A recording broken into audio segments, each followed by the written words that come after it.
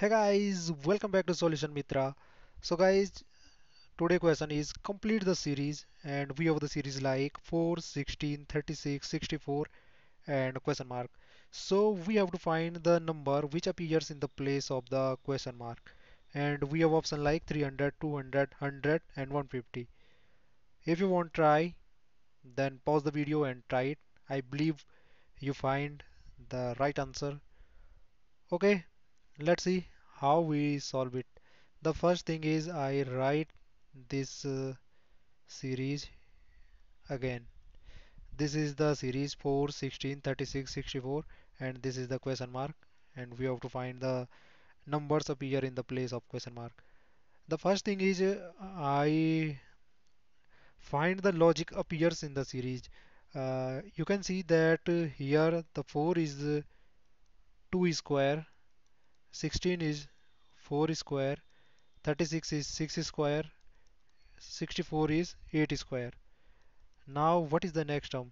You can easily see here in this series, the next term will is increasing the previous number uh, by 2 and square the term. So here the next term will be 8 plus 2 is 10 and square of 10 is 10 square. What I got 10 square?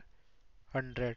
So the numbers appear in the place of question mark is 100 and option C is right answer. And the second logic is you can see that if I want to write this series again, okay, I write now this series in vertical 4, 16, 36, this is 64 and the next term I have to find. The next term I have to find. Okay, so this is like 4 into 1, 4 and this is like 4 into 4. This is like 4 into 9. This is like 4 into uh, 16.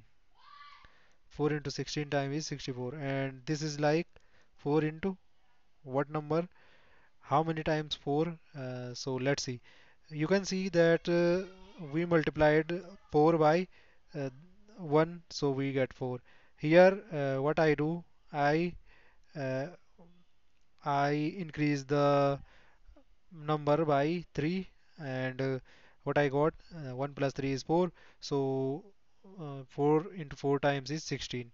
The next term what I do, I now I add, here I add 3, here I add 5, 3 plus 5, so what I got 4 plus 5 is 9 and 4 times 9 is 36. Here what I do, now I increase the 9 by 5 plus 2 is 7. So what I got, 9 plus 7 is 16.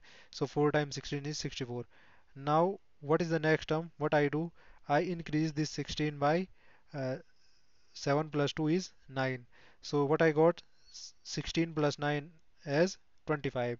So 25 into 4 is 100.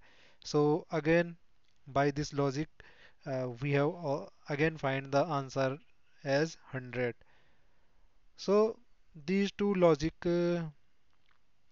we can apply to find our uh, mm, series or I can say the number which appear in the place of question mark.